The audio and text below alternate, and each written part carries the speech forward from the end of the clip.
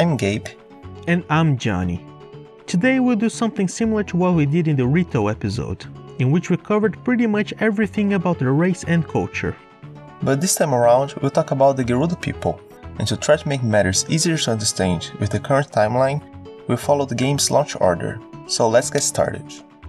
The Gerudo were first introduced to us in Ocarina of Time as the Amazon warrior tribe of the desert, highly trained red-headed women with amber eyes. Here it is said that a single male is born every 100 years.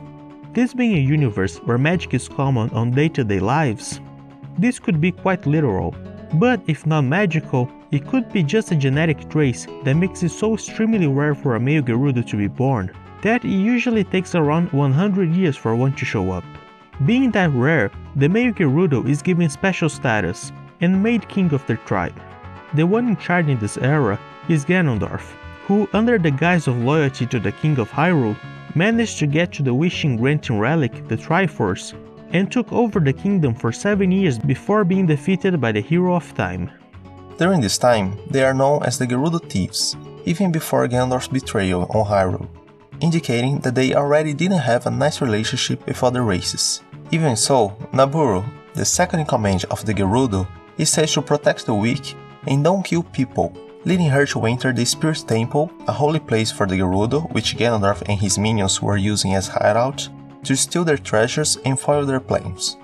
Koumi and Kotake, Ganondorf's adoptive mothers, are the Gerudo witches known as Twinrova, and, when discovering Nabooru's presence there, kidnapped and brainwashed her into a mindless ironclad warrior to protect the same place she set out to steal from. Those are the Iron Knuckles, who, in this game at least, seems to be all Gerudo who turn on Ganondorf, now brainwashed. Ganondorf is shown to possess great magical powers, even before acquiring the Triforce, probably taught by Twinrova. The Gerudo didn't take kindly to trespassers into their territory, imprisoning a group of carpenters who wish to join them and the Hero of Time if he gets caught wandering around. But after freeing the prisoners, they do recognize Link's strength, and grant him membership into their group and free pass into their fortress, training grounds, and spirit temple, though most of them are likely still unaware of his intentions to dethrone Ganondorf. In the Spirit Temple, in the Desert Colossus, the large statues of the Goddess of Sand and serpents are present, which led many to believe that their symbol could be the head of a serpent, like a Naja. In the first version of the game, their symbol was a moon and a star, but due to its similarity with the symbol of the Slam, it was changed in every new game it appeared and every new version of Ocarina of Time since then, excluding it from Zelda lore, as Nintendo tries to avoid real-life religious material inside their games.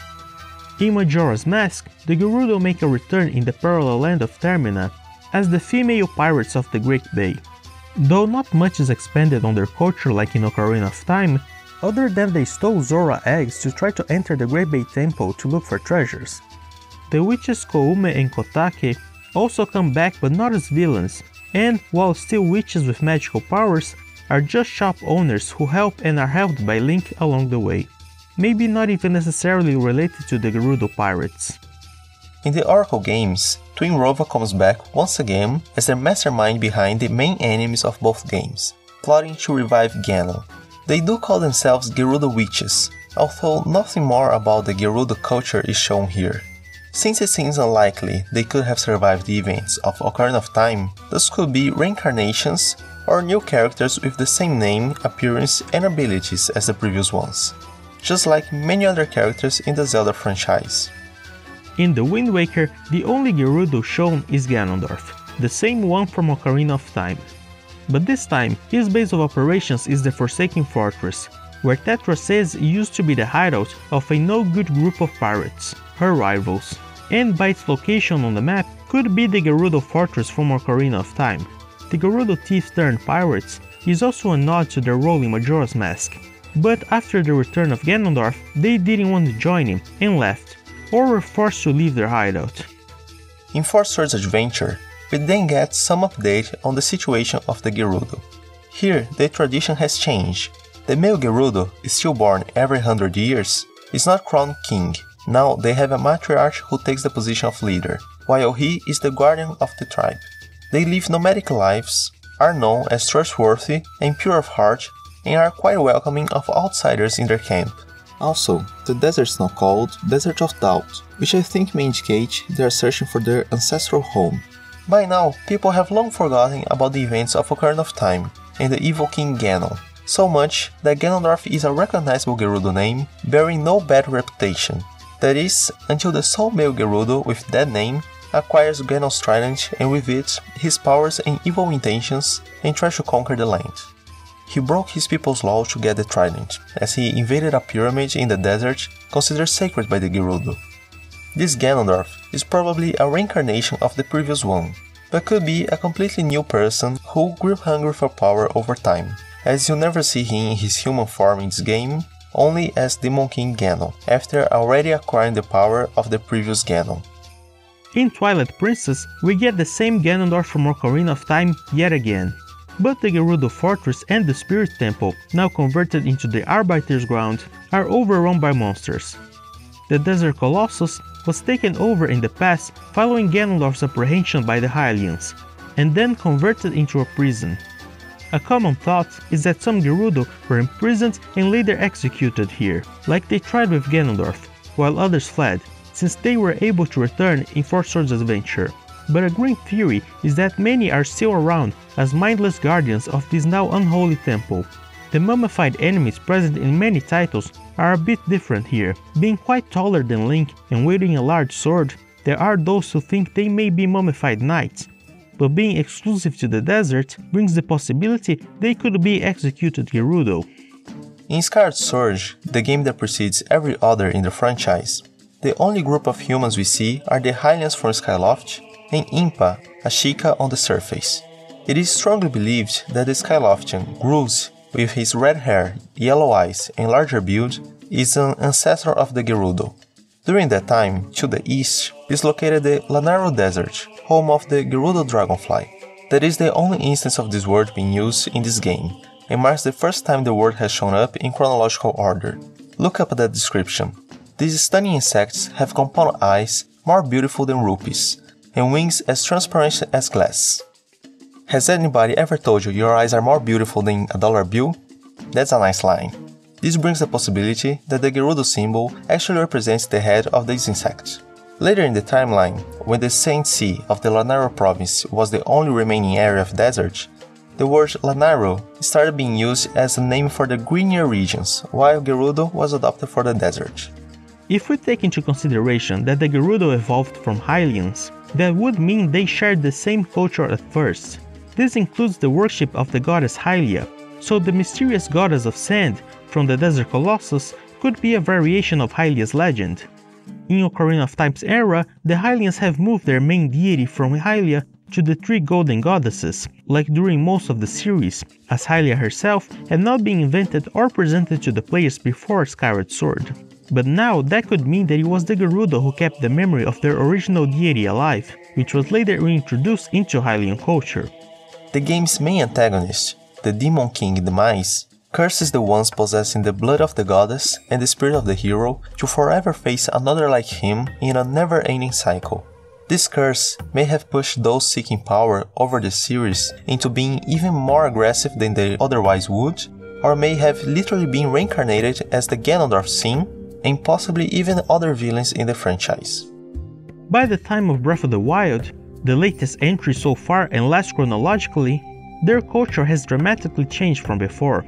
We know of at least 3 Gerudo leaders, Lady Urbosa, Lady Riju, and Riju's late mother, in the span of 100 years with apparently no male rulers, though it is quite possible that one could have been born during that time frame. But they dropped their customs regarding Gerudo male after the 2 last fiascos.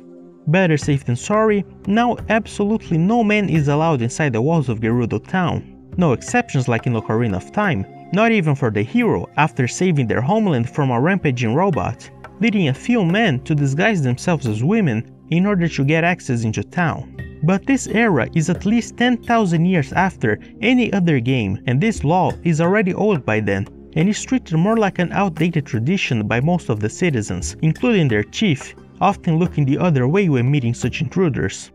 At this time, they seem to have moved from the worship of the goddess of sand and no statue of hers is present anywhere, with the old desert colossus apparently destroyed, now they honor the 7 heroines, with a forgotten 8th one. But they deserve a video on their own, explaining all the details about who they were.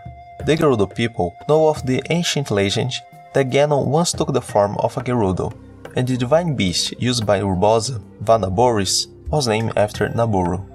Since both Lady Riju and her mother were Gerudo chiefs, and Riju often mentions Urbosa as an ancestor, we could speculate that their rule works more like a family monarchy now, and not seeing hints of a descendant of Urbosa in their memories from 100 years ago, Riju could be something like her grand or great-grandniece. The Gerudo seem to have a long-enduring peace with the other races across Hyrule, with Urbosa having been the best friend of Hyrule's queen, and after her passing, became a close friend and supportive motherly figure to her daughter, Princess Zelda. Here, they now have predominantly green eyes, and the Gerudo are shown to be much taller than Hylians since childhood, which was only really clear on Ganondorf before, as every child you find in the game is the same height and looks about the same age. Same goes for the Gerudo, and even though they are taller, they have the same type of childish dialogues as the Hylians ones, and are clearly younger than Lady Riju, who is 12 and is already almost as tall as Link, who is around 17 or 117. When observing their daily lives in the Gerudo town, you realize how complex their regular life cycle often is. They are raised in Gerudo town, when reaching adulthood, they venture the world in search for a partner, and some will return to Gerudo town to trade, like some shopkeepers in the market, or live their lives far from their homeland, which seems to be the case with Ronson in the newly founded Terry town, to the opposite side from the desert. Since we don't see Gerudo kids in other locations, they are probably sent back to Gerudo town to be raised in their own culture, either by a mother who returned as well, or by their grandmothers, aunts, or older sisters. In one instance, an old Gerudo trader tells Link how she has to look after her grandchildren while her daughter works non-stop.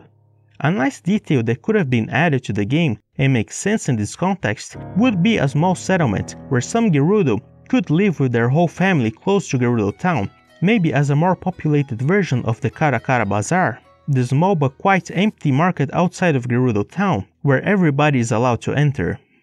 But how would they deal with male Gerudo if one was born? I think they would at least allow him to be raised inside the town, with no more privileges like in past eras, and likely forced to seek life away when reaching adulthood.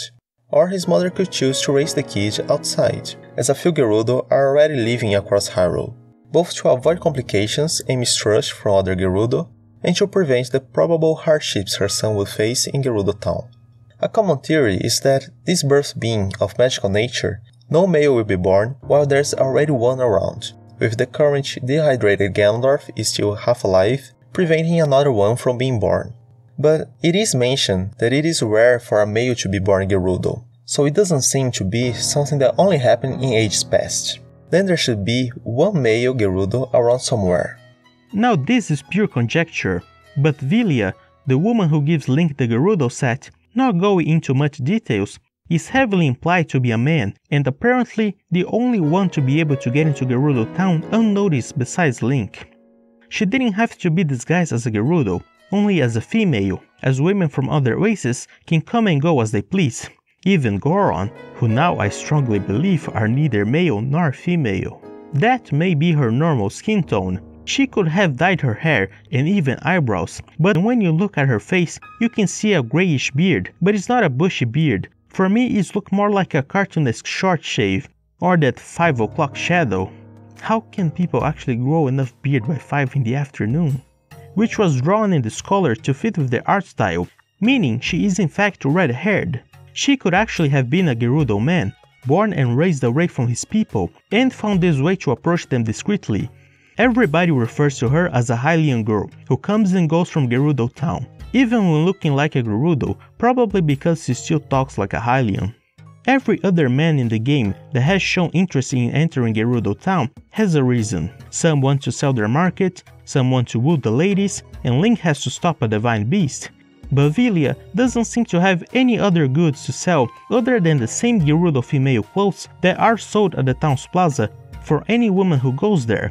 And she doesn't go around offering this way in for the men outside, so she's not really profiting from this business. She's mostly just hanging around because she likes the place and maybe getting to know her people. Another unique character around their town is Ashai, the Gerudo relationship/cooking teacher. Could be albino. Yes, in Breath of the Wild, they finally added some skin variation to NPCs, not only for the Gerudo, but every race in Hyrule. So there are other Gerudo with lighter skin tones, but every single one of them still has the vibrant red hair, when Ashai is the only one with pink, or rather the colored red, hair and eyebrows. Sometimes I see people mentioning some characters maybe half Gerudo. I understand if it's like a whole new race that could have evolved from them over time, but not when it is a single person in one of the games, as practically every Gerudo is half Gerudo since they need outside men, usually Hylians to have children. Even though every Gerudo is likely half Hylian from their fathers, they are always born Gerudo, with little to none Hylian traits being passed down, be it again by fictional genetics or magic. Either that or it's confirmed the Gerudo are lizard people, who have plotted to take control over the government. It all makes sense now. But one interesting piece of anatomy got my attention: the ears. There seems to have been some retconning about this trait. In Ocarina of Time for the Nintendo 64, they had round ears, including Ganondorf. But after 7 years, his ears were more pointy. Then, in the Wind Waker and Twilight Princess, he also had slightly pointed ears.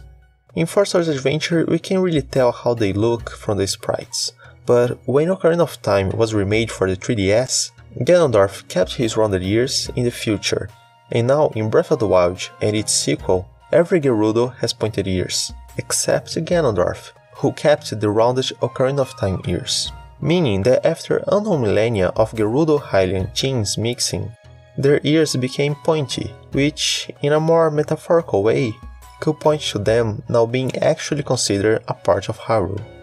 As for what the word Gerudo actually means, I have a few ideas.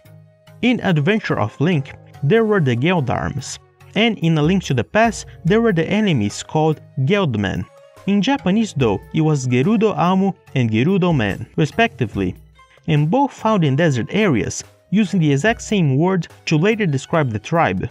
Like the prefix stall is used for skeletal beings in Zelda Universe, or the suffix blin used for goblin-like creatures, so the prefix Geru or Gerudo may have something to do with deserts. One option that I've seen is that it was a word for desert, so Geldman, Gerudo tribe and Gerudo dragonfly could mean desert man, desert tribe and desert dragonfly, and the Gerudo Desert would literally mean desert, which is just weird and wrong, but not that uncommon when borrowing a foreigner word into your language. An option I prefer that sounds slightly less weird is that Gerudo means sand, so the examples would become Sandman, Sand Tribe, Sand Dragonfly, and finally Sand or Sandy Desert, which is the most common type of desert, but it's not technically wrong. And that's about it for now, at least until the next game comes around. If you think we left any important information out, comment below and tell us what you thought about this video as well. And don't forget to like it and subscribe to our channel if you want to see more content like this. You can check our last theory of Zelda here, about the origins of the Twilight. Spoiler, it might have to do with the Gerudo too, or you can watch our last game review about the indie game Hyper Light Drifter. See you! Bye!